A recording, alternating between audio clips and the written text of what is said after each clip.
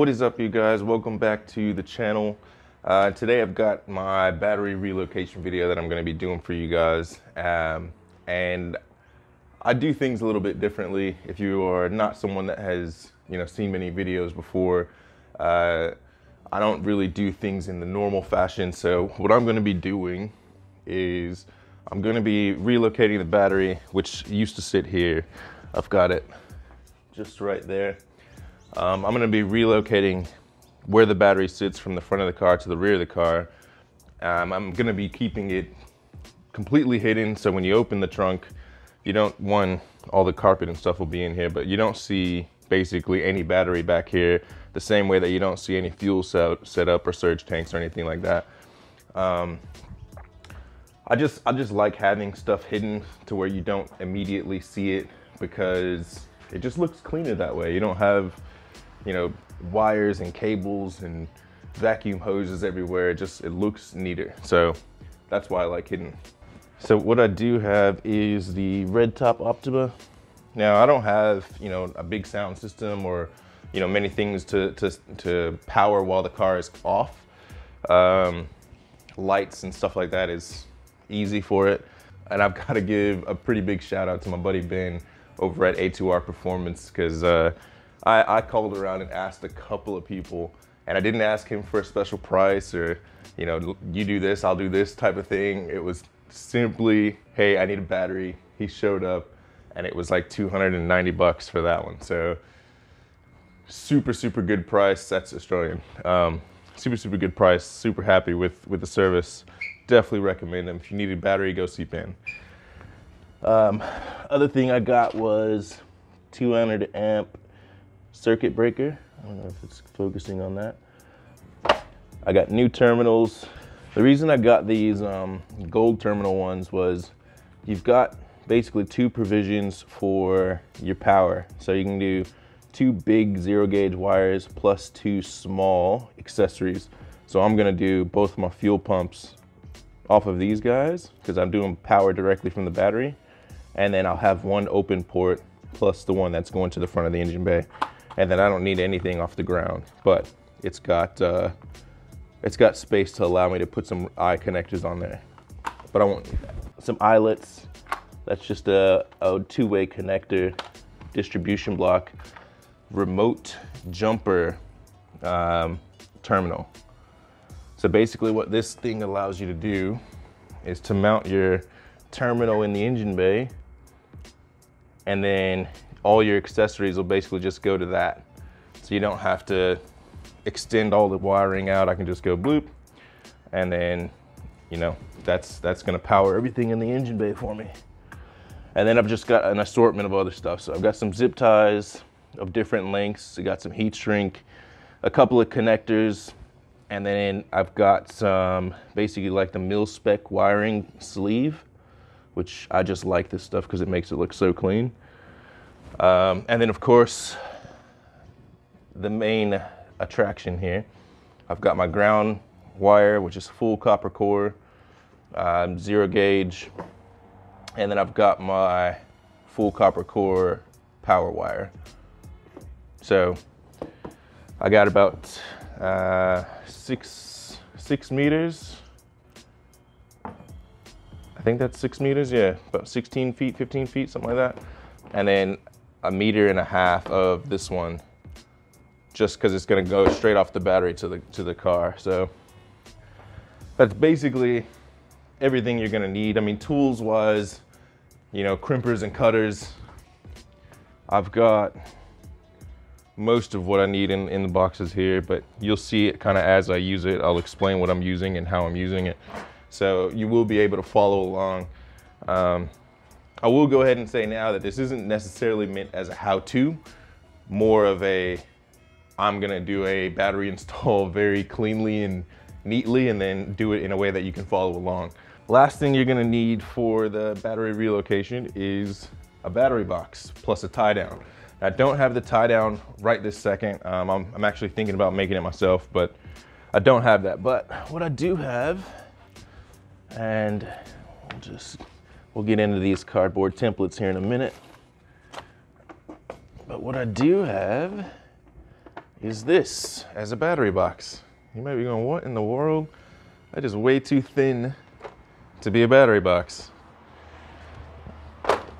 But get some transformer music happening here. Skadoosh. She transforms into a big Nismo crate. So as you can see, I've already pre-drilled a couple of holes in there. And that's just gonna tie down to my plate. But I have already checked to make sure our battery fits in there perfectly. So we've got actually quite a bit of room on either side, 2 spare, which is good because that'll mean making the tie down will be easier for me and getting it all secure. How am I gonna mount this thing to the car? Well, that's where those battery cardboard templates came into play. Why would I need to use a cardboard template for a battery relocation? Well, pretty easy to answer that. One is, like I said, I like things hidden, and 2, I did not want to cut into my car. So as you can see, I would basically need to cut through the floor here, or drill through the floor and mount my plate, and then mount the battery back here. I don't like doing that. So what I've done is I basically took some cardboard, laid it down, drew out a template, and then I basically took that template to a fabricator and got him to cut out the template. So as you can see, all this stuff just kind of sits in there all nice and neat. That's basically my bracket for my battery relocation. And I'll show you the metal piece now. So like I said, I just drew these up, went out and bought a piece of sheet metal. I think this is like 1/8 inch thick or something like that, but it's pretty sturdy. Went out, bought some of that, traced my templates over, and then took it to a friend of mine over at Powerhouse fabrication, Mick. He went and cut them all out, put it to bending them how I needed it to be bent, and that's where we're at. So that's the plate, and then that's the bracket, how everything sits. I got the bolts right there, but that's how all that sits. I just bolt that into the existing holes, 1, 2, 3, and then I bolt the crate to the bracket itself, and then that's basically the battery holder / tie down part done. So I'm gonna go ahead, I'm gonna get set up, get this all moving along, we'll get the cameras in place, and I'll get to work.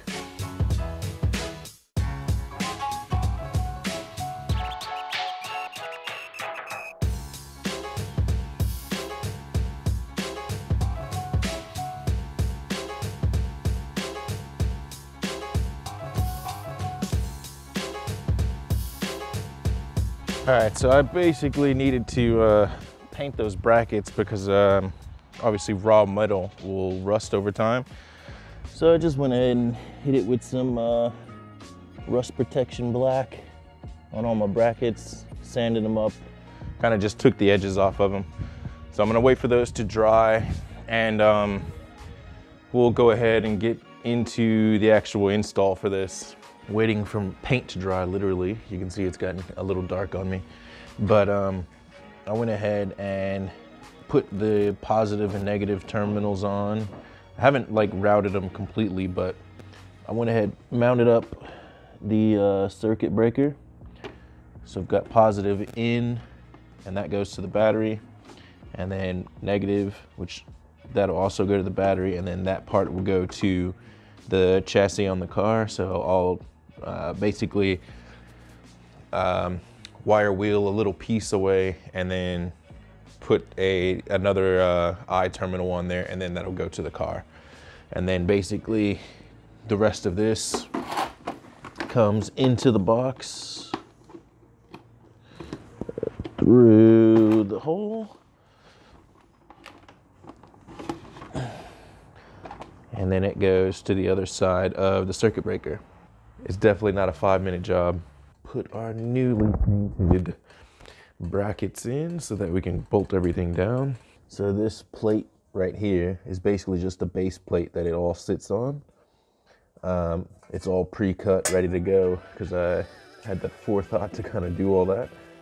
So all I really have to do is set it down. So we've got a bolt here for the stock jack, and then that's another one for the jack, and then there's some electronic module back here that has a bolt hole that I'm using. So all I need to do is slide the plate in like that.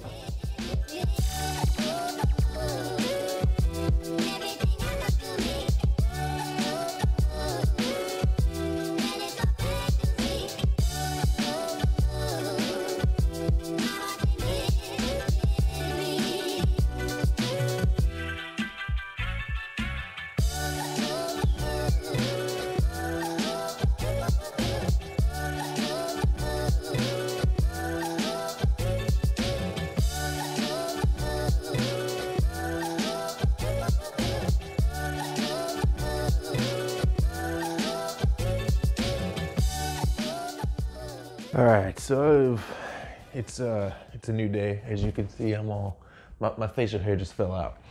Anyway, so I've been sitting here, last night I was sitting there for like an hour trying to figure out how I'm gonna mount this box, because I want all the wiring hidden, and I don't really know how to do that. Like, I'm not a fabricator or anything like that. I'm just doing this how I think it should be done in my head, and then trying to replicate what I can see. So I basically had to figure out, like, I mounted it in the trunk a few times. I'm sure you just saw that in a little time lapse there. And I realized, wait a minute, I actually, hold on, let me get some light in there for you. I realized, wait a minute, I want to put my carpet in there, and I need to put the spare tire cover in there, or else none of that's going to be a true reflection of what the trunk's gonna look like. So I had to take everything back out, and then I realized, crap, how am I gonna mount the ground wire to this? So I've just basically wire wheeled back some paint here, and then I've got my washers and a couple of bolts that I'm gonna use to do that with. But what I'll do real quick is just quickly show you, how do you stop rust from forming? Dielectric grease makes better conductivity and stops rust from forming as well. So I'll stick some of that on there as well. So back to the box. And I know it's probably like, geez, dude, like, how long is it gonna take you to do a battery relocation? But it's like, it's a lot harder to do this when you actually give a shit and you want everything to be neat and clean looking. Like, if I wanted to just throw it in a battery box and, you know, have wires and everything everywhere, then it'd be a little bit different. It probably would go a lot faster. And that's not a jab at anybody or anything like that. But yeah, it's just, it takes a lot more time when you have to sit here and rethink and, you know, make custom pieces to do stuff. So anyway, back to this. So I have made my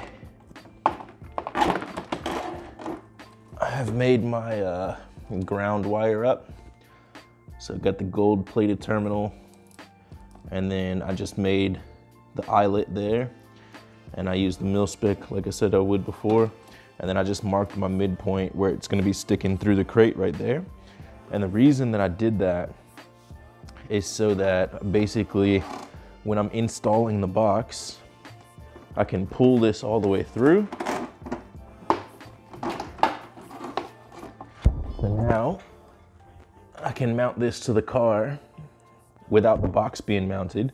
And then when I go to mount the box, I just slide this back in to the tape. That'll still be connected. And then I can still mount this wherever I want it.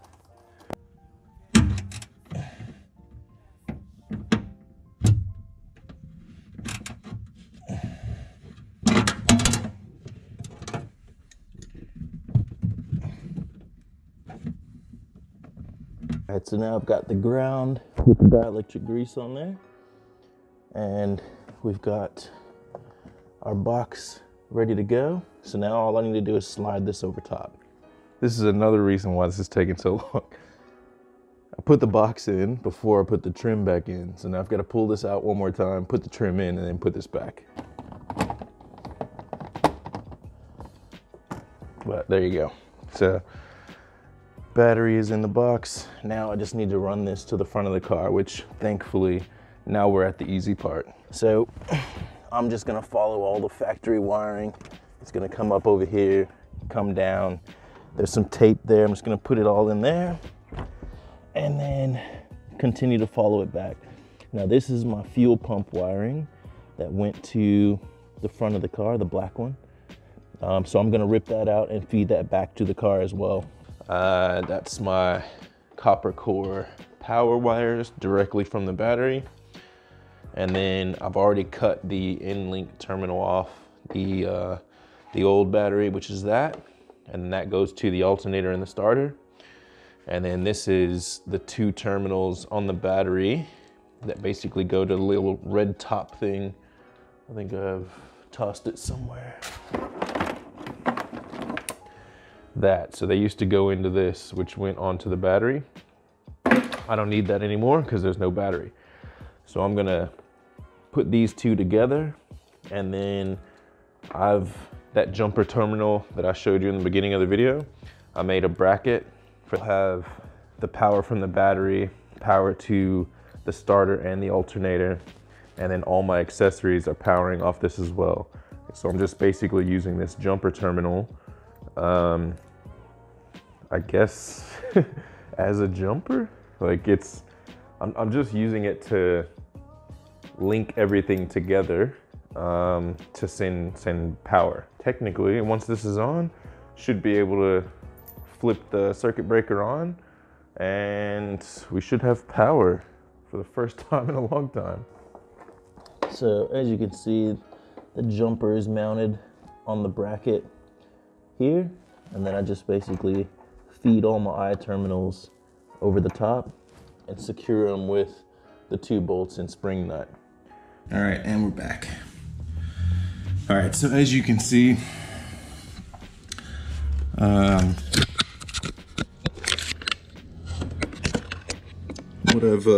what I've done here is I've fed a power line from the battery.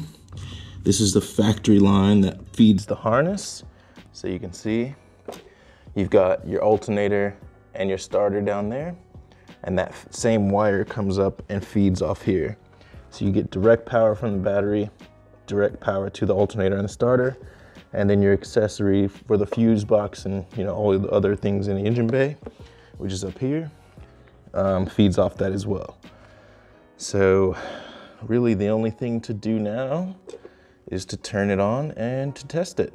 Hopefully my house doesn't catch fire. The alarm light is on, the interior dome lights are on.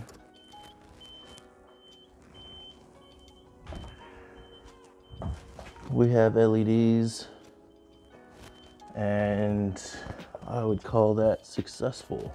So I do gotta make 2 small changes. One, I've got the wrong size negative terminal, so I'm just gonna go ahead and flip my circuit breaker there. So now the battery isn't powering anything. So that's not a big deal at all, because this wing nut comes off, and then all I have to change is literally just this terminal here. So I just need to get a smaller sized negative terminal, because as you can see, this one's loose, even though I've got it cranked all the way down. All right, so that is the battery relocation done as cleanly as possible, without having a massive battery box or unsightly wires everywhere. The engine bay, obviously I couldn't show you guys the tucked version of that because I don't have all the panels on the car, because I don't like to do things a couple of times. So I'm trying to wait until I've got enough parts and basically how I want it all to fit, so I can just put it back together once. I will clean up the wiring a little bit, but it is for the most part how I want it to be. I just need to tuck it, that's it. So basically just cable tie it up. If you have not already, make sure you hit subscribe, because I'm always doing more videos. Next thing that we're gonna do on the car is actually pull the subframe out, because I found this. have parts everywhere. All right. I don't know if you guys can see that goopy little puddle right there. But that, my friends, is from the subframe. So the bushes, when they go bad, they leak. And as you can see by that puddle, they done. So subframe will come out, diff bushings done, subframe bushings, probably powder coat the subframe, all that stuff. That will happen. I still have a few things out at the zinc coaters as well. So plenty more content coming. Obviously this thing is still being built. Now that the car is fairly finished in terms of resto parts and things like that, once I rip the subframe out and do the rear, that'll probably be the last thing I do other than minor upgrades here and there to get the car ready. So I'll work on trying to get this engine in the car and hopefully my first goal is to have the car ready for Goodezilla next year. I'm gonna try my best to do it. I'm definitely gonna start putting out a bunch more merch. So if you guys like the Nismo stuff, make sure you grab that. Links are in the description below. Big shout out to Goodezilla, man. I watched your video probably about 15 times, just making sure that I covered off everything and seeing how you did things in the engine bay and you know, like parts and stuff that I needed to use. So huge thank you to you. If you guys don't know who Goodezilla is, then you're probably living under a rock. Hit subscribe, tick the bell, and I'll see you guys